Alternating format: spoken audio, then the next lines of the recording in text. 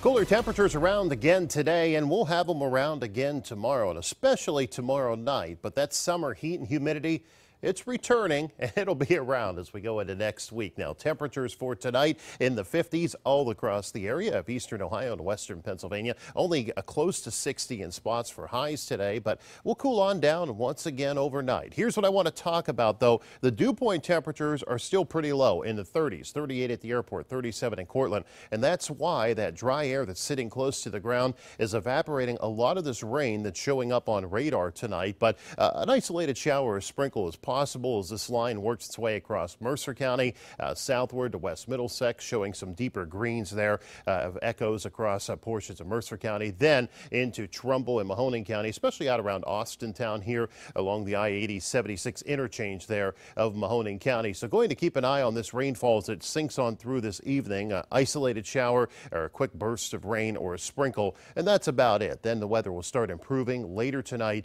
into tomorrow morning. We'll have a small chance for a sprinkle, and then it gets a lot better. So let's go ahead and get on into it this evening. Again, that isolated sprinkle or shower this evening, and then clouds start clearing on out. Temperatures are going to drop into the mid to low 40s by first thing tomorrow morning. Now, we'll clear out for a while. Then the clouds move in first thing tomorrow morning. Small chance for a sprinkle or a shower into our early Friday morning, and then this clears. The sunshine returns into the afternoon. Temperatures approach 60 degrees tomorrow, and then as we clear tomorrow night, that's when it's really going to get cold, dropping into the mid to low 30s by first thing Saturday morning. You see all the 32s showing up on Future Tracker here.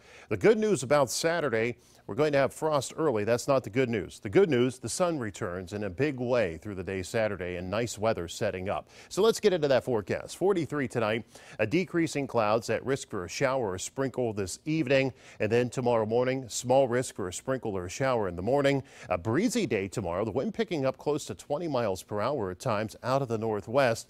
Clearing skies into tomorrow night. That's why a freeze watch is up for Mercer County, and that includes portions of Venango County to the east. Most of the area will see some frost, so you want to plan ahead for tomorrow night as temperatures get cold, dropping into the mid to low 30s. Now going into the weekend, we start warming things up, and Sunday's looking better. I took out the chance of showers and thunderstorms.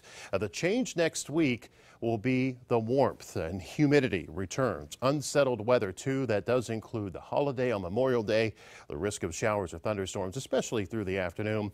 A better chance into Tuesday, but definitely a weather change, a weather pattern change for next week with those showers and storms returning.